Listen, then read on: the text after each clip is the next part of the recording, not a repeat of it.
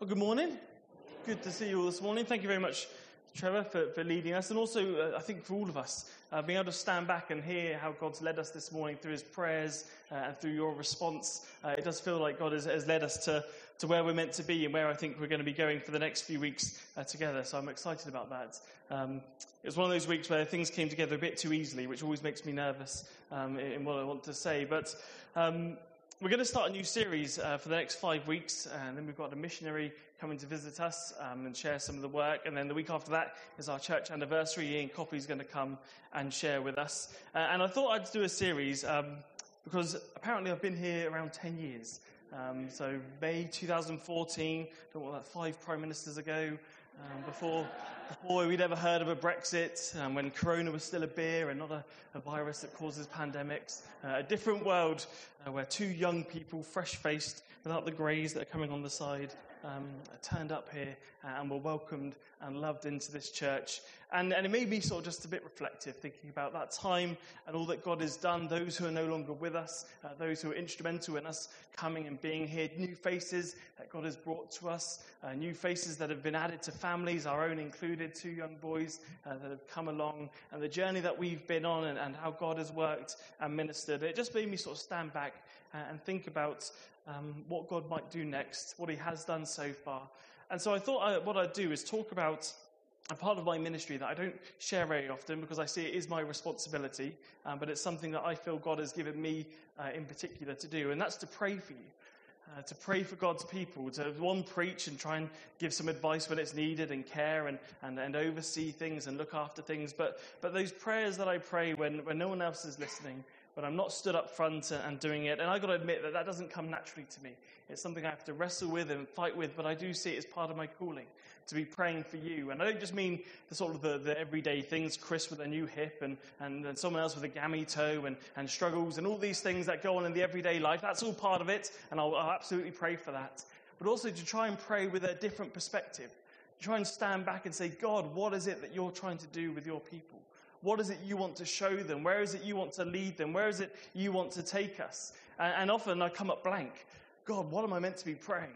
What am I meant to be asking for? Because I'm here and you've given me this place and I'm trying to lead these people, but I'm not really sure even where we're going.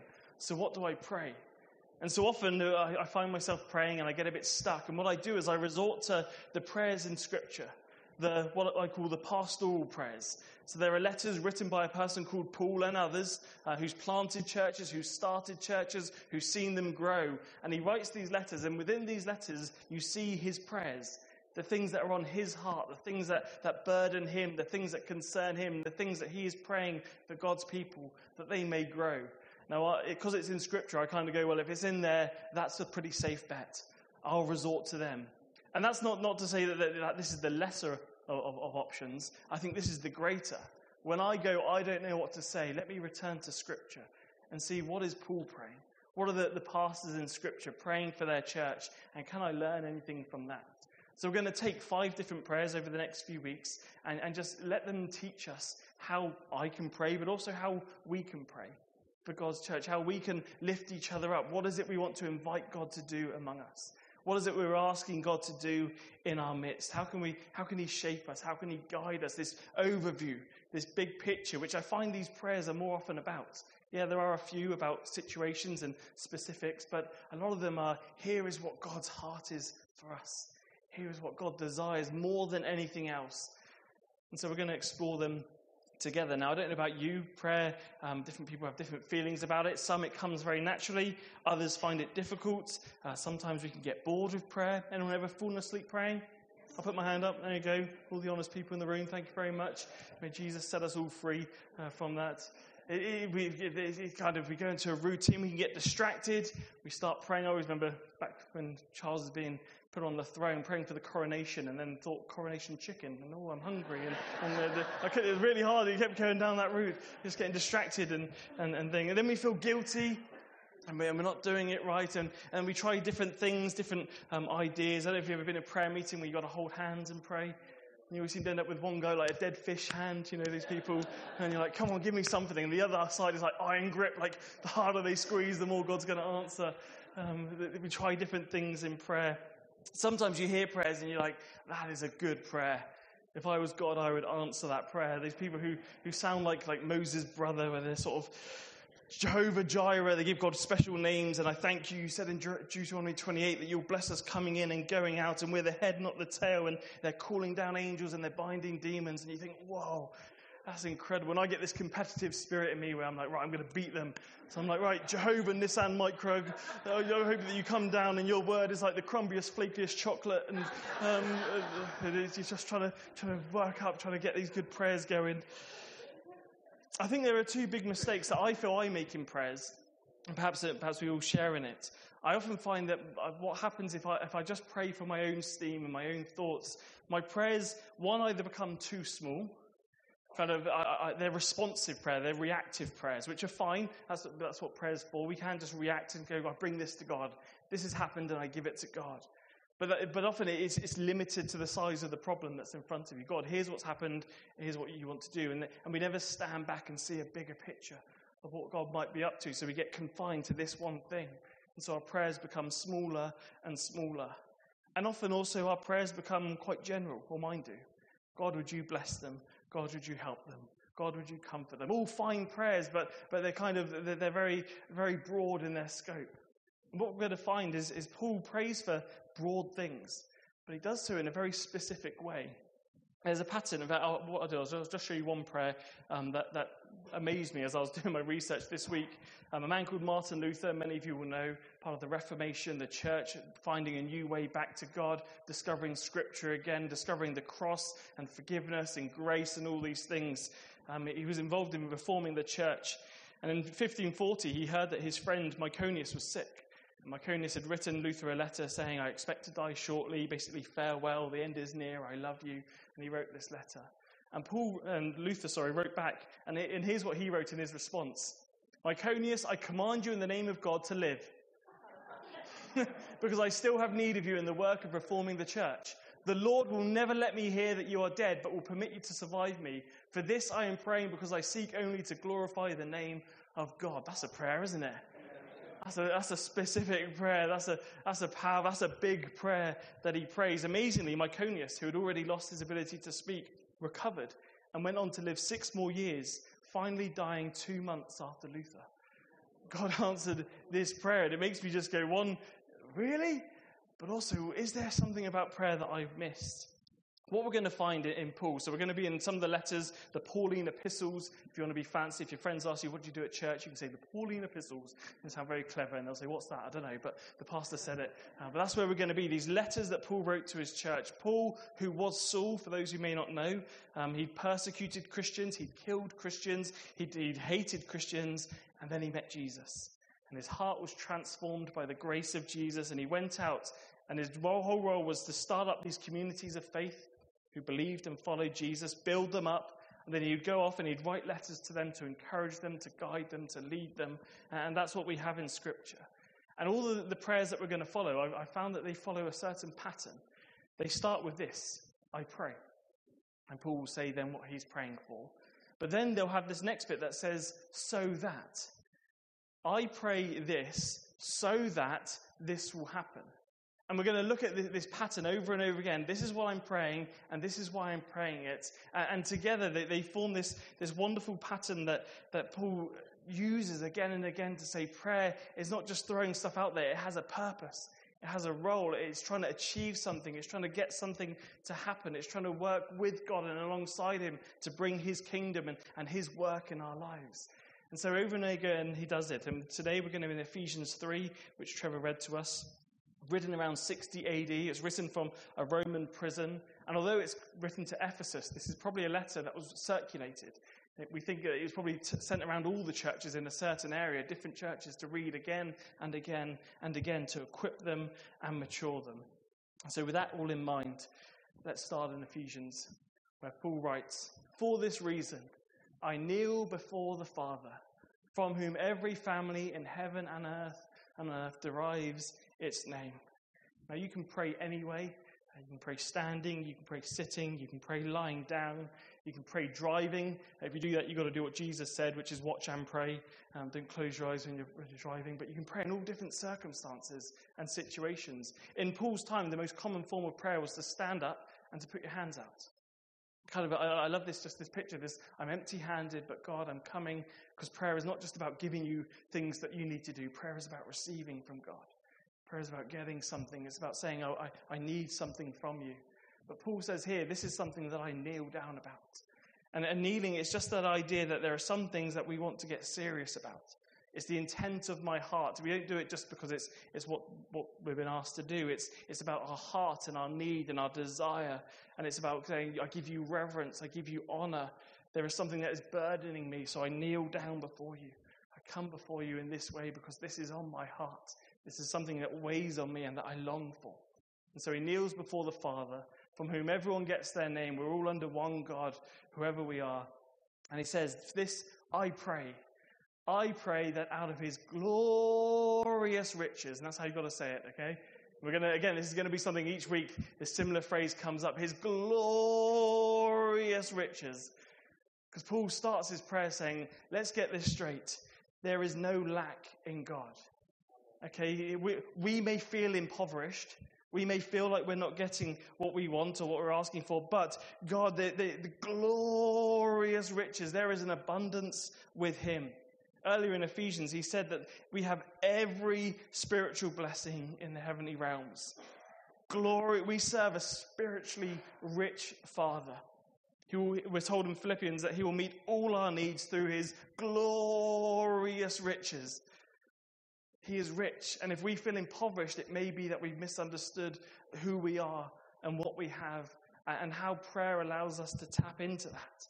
He is glorious, so it's out of his glory. It's not God, if you could possibly spare a few minutes, if you've got the time, if you've got the energy, if you've got enough resources, would you mind just sharing a bit? Paul says, no, he has enough, more than enough, glorious riches. And he prays that out of those glorious riches, that he may strengthen you with power through his Holy Spirit, through his Spirit in your inner being. This is my prayer, that out of his riches he would strengthen you with power, with dunamis. There we get our word dynamite, this explosive, God, miraculous power. Not like human power, it's the power of God. I want you to have power or strength. I want you to have that so that Christ may dwell in your hearts, in your inner being. He may strengthen your inner being, he says, so that Christ may dwell in your hearts through faith. The idea of praying for power is we don't have what we need. I need more than I have. Not I want more than I have. That's an issue with me where I think I'm lacking, but I don't. But I need something. Sometimes I need the ability to be content with what I have. But there is something I need that I currently lack. It's the awareness there is more power available. There is something that I currently do not have within me, and so I'm praying, God, I need something more. I need power. Maybe it's power to forgive. Maybe it's power to be at peace. Maybe it's power to be confident, power to have faith, to know what to say. But I need something in my inner being. I'm lacking something, and God, you seem to have the power to do it. You seem to be able to equip me or give me what I need. I was with my brother. He moved into a little bungalow that they were converting, and they've been doing it for years and years and years. And went round one time and he was showing me around, and they had a new kitchen installed. And he just said, one thing that's really frustrating me, though, is this switch. I don't know what it does. And they'd flick this switch, and nothing happened. And they'd turn it down, and nothing would happen. They'd flick this switch, and nothing would happen. Until they built downstairs a gym to work out in. And suddenly all the equipment stopped working. And they worked out that this switch in another room was powering all the stuff in a separate part of the building. And it's like that idea that there is a power that we need. But sometimes we don't know the switch. We're going, well, is this doing anything? Yes, it's providing power in a place that you need it. That one little switch, that one thing, God, would you give me power? Would you provide what I need because I don't have it within myself? And the reason I need power in my inner being, he says, is so that Christ may dwell in your hearts through faith, which is such a funny thing to pray, because I would pray, well, I need power for this, and I know I need strength here, and I need some confidence here, but Paul's very specific. The power you need is so that Christ may dwell in your hearts through faith. Just hold that in mind. We'll go on and see if as we go on, it teases out and explains what that means, because Paul almost repeats himself. And he says, and I pray that you, being rooted and established in love, so something about Christ in me, it roots me and establishes me in love. He makes his home in me, that I am loved, that I am his, that I belong to him, that we are one. That's what love is. It's he's for me, he's with me, and we are one. That's why marriage is a picture of love, because marriage is we are with each other, we are for each other, hopefully, and we are one. That's the definition of love, that we are with, for, and one. Now, we have that if Christ is in us. But then he says, may you have power again, together with all the Lord's people. So we need more power. Okay, so you've got power so that Christ can dwell in you. Now you need more power so that you can grasp how wide and long and high and deep is the love of Christ, and to know this love that surpasses knowledge. Why do we need power? Paul says you need power so that Christ can dwell in you, but you need power so that you can know how much God loves you. Like I said, it's a prayer perhaps familiar with, but it's an odd way of putting it. You need power to know how much God loves you. Because we would say, no, I need weakness, don't I?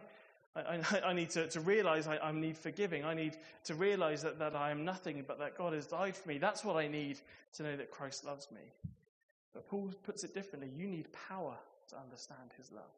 To try and illustrate this, I've brought in some weights that I own. And rarely use, but I own.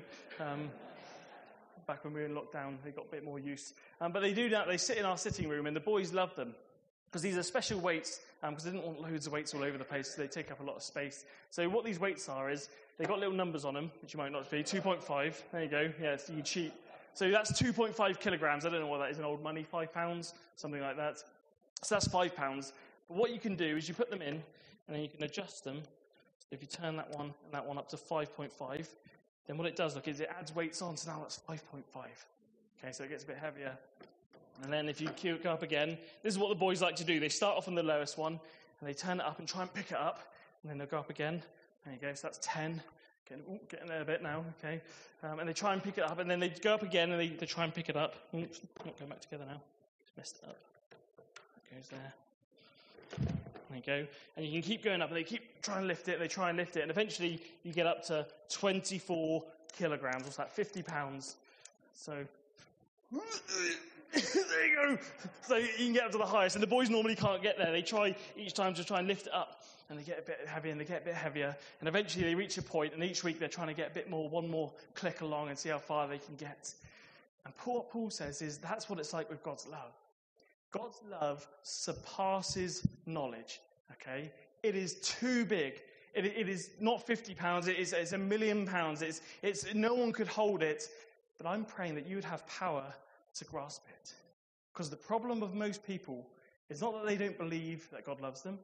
It's not that they don't know that God loves them, they've heard it, but there is something in us, we are too weak to take hold of the fact that God loves us. There is a weakness in us that means we cannot hold on to the fact that God would love me. Some people, their weakness comes because they've been hurt, or they've never been shown love, or they've been betrayed, and it's caused in them this weakness that means when they hear God loves you, they aren't able to hold it. They don't have the strength. They just put it down and go, no, not for me. Yeah, I could try. No, I can't pick it up, so it's not for me. And this vast love of God remains where it is. It's fine, and you can get on. You're rooted and established in love. That's what Paul says. But you cannot fully grasp the vastness of it. And that happens to all of us. Every hurt, every slight, every comment, everything that happened that didn't communicate that communicated to us that you aren't loved. It shrinks our capacity to believe, to accept God would love me. And so Paul says, I pray you would have the strength again. That you would heal, the muscles would heal, the heart would heal, the strength would heal. You'd work out that exercise so that you could take hold of this fact that God loves you. Because there's a weakness in us that means you can't. Others can't receive it because our weakness is that we feel like we have to be worthy of love. That it's about our worth. And Christians can be guilty of this as much as anyone else. We add small print to the contract. Jesus gave it all for me, so I have to give my all for him. If I don't give my all for him, then he doesn't love me. But that isn't what Jesus says. He doesn't say, I've loved you so much, you have to love me. He loves us, and that love woos out of us, draws out of us our own love. We don't have to. We just realize we are loved first, and so we love in return. But there's a weakness. The weakness is if I'm not worthy, then I can't be lovable. And Paul says, get rid of that. You need strength. You need a power to take hold of the love of God. Or maybe you were the most loved child in the world, with the most loving spouse when you grew up, and your capacity to receive love is fairly big. Paul says, fine, but we're talking about a love that surpasses knowledge. Even you are not strong enough to take hold of what God has for you. So even you, if you have no wounds or no problems that you feel like you can't see it, he says you're still not strong enough. You can still pick up more. There is still more to receive. This love that surpasses knowledge is for you. You either weren't loved, so you can't believe there is a love like this, or you were loved, so you don't believe you need a love like this. But either one, Paul says, let me pray that you would have power, that you would have a strength, a capacity, if you like, to receive this love for you. Notice he doesn't just say, I pray that you'd know God's love. That's how I would pray. I pray that you would all know God's love. Paul's a bit more specific, a bit more direct. I pray that you would have power, because that's your problem. Not that you don't get it, you haven't heard it, that hasn't been preached, you haven't studied it. That isn't the problem. The problem is you lack the power to receive it for yourself. And I believe that this is what Paul's saying, that we need this supernatural work to reveal to us, to show to us, to empower us to receive this love. Because most of us live in a world, we all live in a world, that shrinks our capacity, that makes us weaker and weaker over time. But to know that it's not a won't often, it's often a can't. Some of you will have family members, those that you pray for, and it may on the surface appear that they won't believe, they don't want to believe, they're not interested. Paul could say to us, well, it could possibly be that they just lack the capacity. That you've come and you've shown them, they've seen God's love, but they go, no, not for me, sorry. That they lack the strength to hold it. Something has happened, something has gone on, something in their wiring, this sin nature that twists and screws everything up. It means that when it comes, the love is there. God can do no more to show us his love. You don't need to pray, God, show them your love, because he's already shown it. It's us who lack the power to receive it. And so instead, what they do is they search for it elsewhere, in people or relationships or some sort of purpose. And what they're doing makes perfect sense, because we all have this desire. We want to feel loved.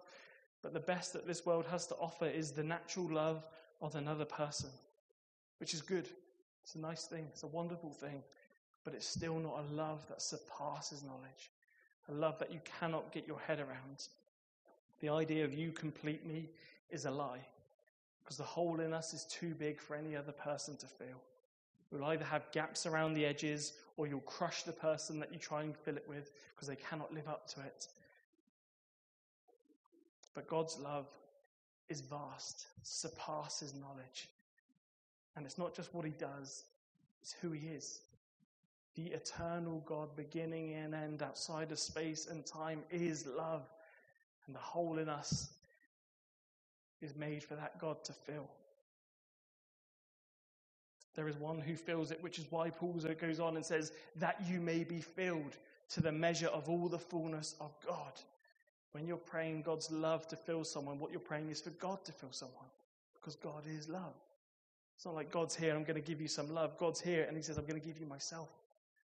You're going to need some big hands to hold it.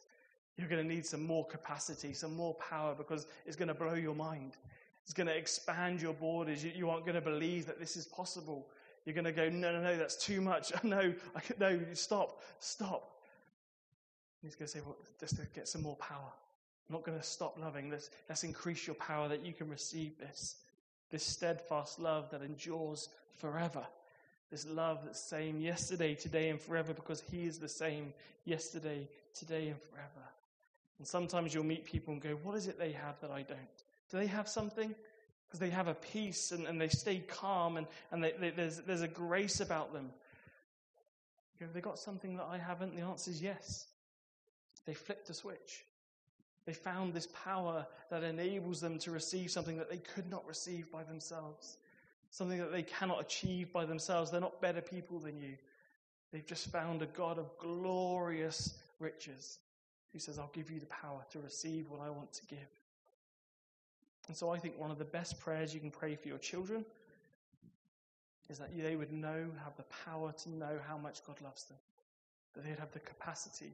Because believe it or not, they're going to live in a world where the opinions of others matters an awful lot. And the pressure of others is going to shape them. And for them to know they are loved beyond that. That their identity, who they are, all that matters about them is rooted and grounded in the love of God. No matter what others might say or do or how well they do and all the other measures that we seem to put on children, to be filled with the fullness of that. For me, that feels like a good prayer to pray. One of the best prayers you can pray for your spouse, for your family members, that they would have the power to know how much God loves them. How much more would they be easier people to live with if they knew they were loved? How much easier would we be to live with if we knew how much we were loved? When it's not a competition, when I'm not trying to get more or get my due, where I'm loved and that's enough, where I'm held and that's enough. And for me, I think one of the best prayers I can pray for our church is that you would have the power to know how much God loves you. Because some have lacked that capacity, either from your upbringing or your experience. Some it's the hurt of another church.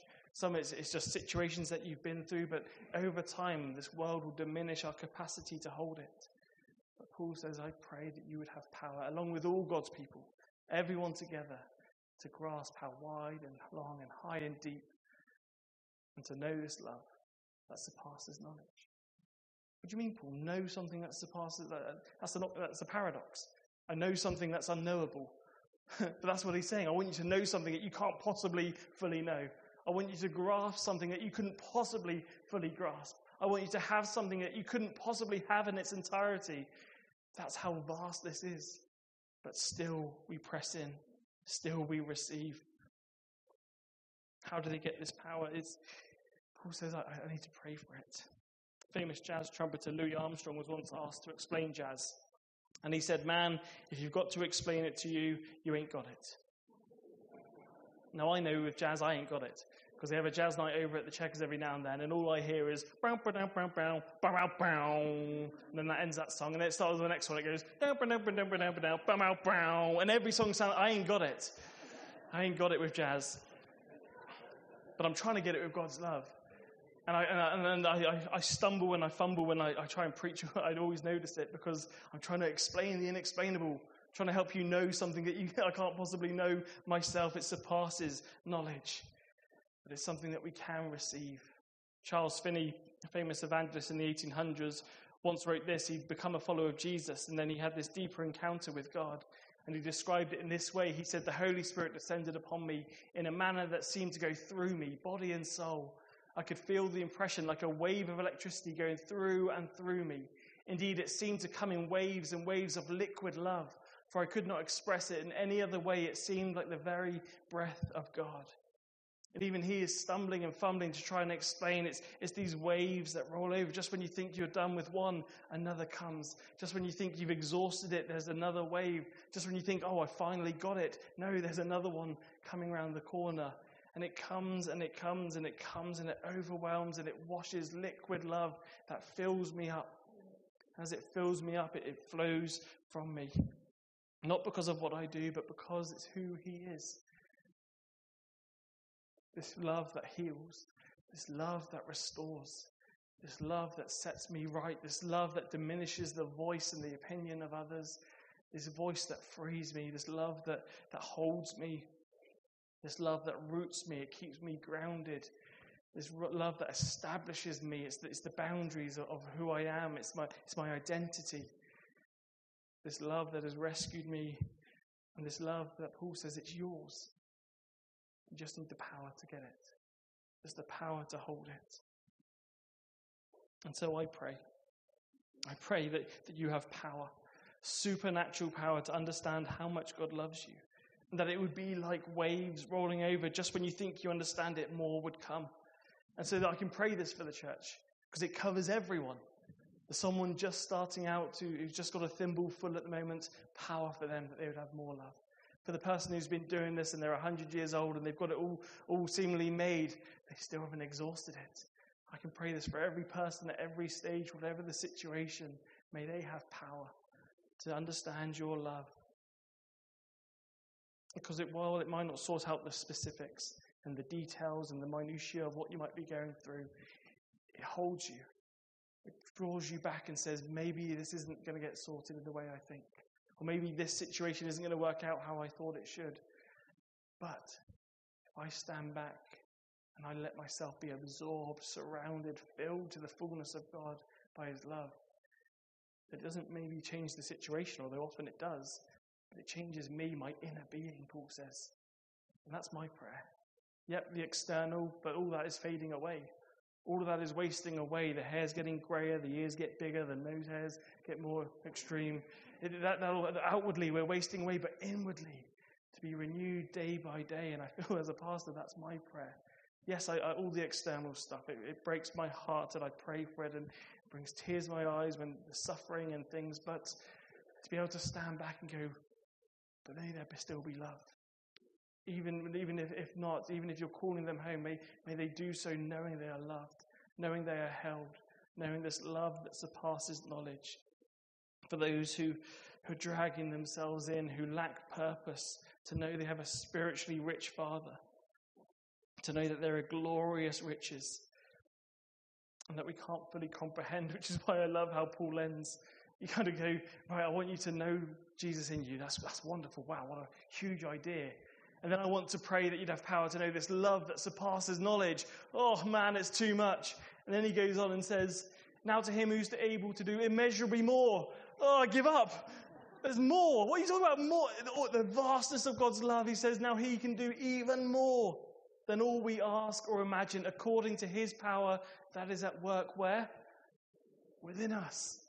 The power that is in us, that he can do this work. To him be the glory in the church and in Christ Jesus throughout all generations, forever and ever. And you try and just go, mercy, Paul, I give up. It's too much. And maybe that's the point. To get to the point where you go, I can't fully, no, this is too much. And there's more. And Paul goes, exactly. You have barely begun to tap the perimeter of who God is. You've barely begun to scratch the surface of his immeasurably more, the richnesses of his glory that is for us who believe. And so he gets the glory. When he does this, when he reveals this, if the penny drops, even if it's just for a moment, then we go, give him the glory. Because there's no way I could grasp this by myself. There was no way I'd even come up with this kind of love. A God of love is fine, but not this much love. Come on, that's a bit excessive. It's a bit over the top, isn't it? I wouldn't come up with that kind of love. Not the kind of love that would come and live among us. Not the kind of love that would let us spit in his face and slap him and still return in prayers of forgiveness. Not the kind of love that would allow himself to be crucified, humiliated, the King of heaven, and still respond in kindness and mercy. Not that kind of love. Not the kind of love that doesn't have anything to his name and has to be laid in a borrowed tomb. Not that kind of love. And not a love that would rise from the grave and not return with vengeance, but return with more grace and more forgiveness. No, not that kind of love. You're going too far. Paul says exactly. But this is the love that is ours in Christ. The love that he put on display, that we would forever be without any question. Does he love me? We look to the cross. We look to the empty grave. We look to the Savior who today still invites us, and we would know, of course he does. The question has never been whether he loves us. It's our weakness, our inability to grasp it. And so Paul makes that his prayer, that he who would do immeasurably more according to his power in us. That we need to pray that God would do a work in us, that we could grasp this thing. The greatest thing that you can picture, he can do more. The greatest love that you could describe, it is more. You are not on your own. His power is in you. It's what he does. And so we pray this. I pray this. And I invite you to pray this. Lord, would you give this church power to comprehend your love? As we seek your power, would you release your spiritual blessings? You are ready to give, but we want to be ready to receive, to see that power in our daily lives. See the power in that kind of prayer, the faith that's in that kind of prayer. Not just, God, help me in this week or in this situation, but Lord, may generations be different. Not just keep my child out of trouble, that's a fine prayer, but God, your love is able to change their heart, to raise them up. Would they be spiritual leaders in the places that they are? Would they be empowered to stand firm, rooted in your love? That kind of prayer. Not just, God, help me get through this day, but Lord, in my place, may I radiate your love. I feel weak, I feel powerless to do it, but would you fill me up, that I would shine brightly, that I would be a beacon in that place for you, that something about what you've given me would pour out into those around me. God, not just would you make me well, that's a fine prayer to pray, but Paul says, no, that you'll be filled up, that in your appointments, in your conversations, in your testimony, that you'll be saying, God has held me, God has kept me, that I am loved despite this. Away. This world around me doesn't define me. The situation I'm in doesn't define his love. The cross does. What I'm going through doesn't define his love. The cross does. What I've experienced, what I've suffered, what I've lacked doesn't define his love. The cross does. And so I have no doubt, whatever I'm going through, I can still pray, God, give me power to receive your love even in this place. The faith to believe big things or bigger things. That's it. It's everyone. If you think I've got it, you haven't. But good. I'm glad you feel like you have, but don't miss out. There is more. And at the end, he says, we give God the glory. It's only because he showed up. It's only because he opened my heart. It's only because he opened my eyes. It's only because he worked in me. May he get the glory for generations and generations to come. So perhaps I should pray. Pray for us. Pray as Paul prays. Pray as the Holy Spirit inspired him to pray. Father, I pray in the name of your Son, Jesus, that you would minister to the people of God today here. I pray that out of your glorious riches, that you would strengthen this church with your power, that Christ may dwell within our hearts. I pray, God, that we would have power to know how much you love each one, but not just each one, all of us together, your family, your people, that we would glorify you in all we do. Father, I pray today for those weakened in their ability to receive that love, that today you would give them power to grasp more of what is ungraspable. I pray that they would not be put off by any lack of understanding or feeling overwhelmed. It's your love that heals and restores and frees and comforts. Would you give them the strength to receive it for themselves? Lord, I pray for those who have some measure of that power. I pray for more than they could ask or imagine, more than they thought was possible, wave upon wave of love. And Father, I pray that over these next few days, that as together as one people, we pray these prayers, that we would seek your power, that you would release the spiritual blessings that you have stored up for us, ready to give us in heavenly places. And we'd begin to see the reality of your power in our daily lives. God, I pray for those that we love, that they would have the power to know how much you love them.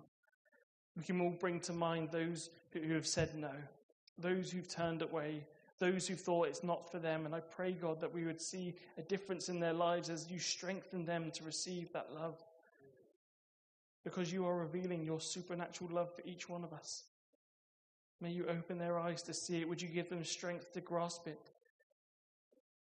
And God, for those who even today feel that stirring, that desire to believe you for the impossible, I pray, God, that you would continue to build their faith, that all things are possible with you. And when those little voices says, well, God doesn't care or God won't do this, that we will continue to believe in faith. And God, if you answer our prayers, we will praise you. And if you don't do what we think you should, then we will praise you, because we don't come to you for what you can do for us. We come to you because we need you. We sung it today. We want you to know you. We want to be in your love. And we are. And so we come to you, for who else could we go to? Build the faith of this community, that we would experience the true power of the resurrected Christ dwelling within us and the love that he has for us.